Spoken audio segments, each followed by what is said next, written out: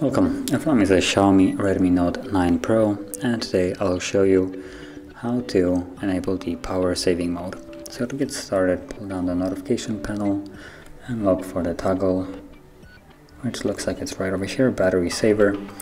So you can simply tap on it and it will automatically disable the sync option, and most of the time it also disables the background data, at least disables it from being constantly being used.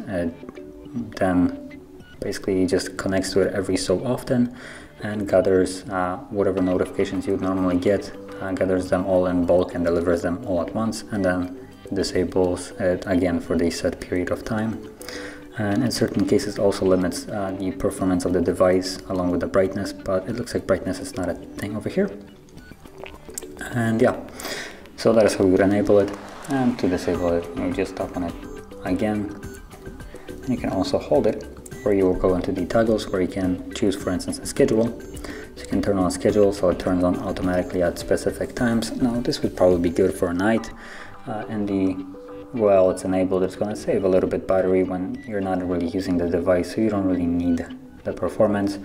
You also have the toggle right here to turn off when charged. So when the battery is above 60%, it's going to turn off, and then it's just a toggle to turn it on.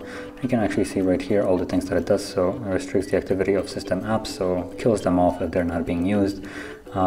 Freeze apps in the background, clear cache when device is locked, so basically clears unnecessary junk that is in the storage. And then turn off background services, so how I said, and basically just uses it in bursts. That's probably the best way to call it, so we get notifications in bulk.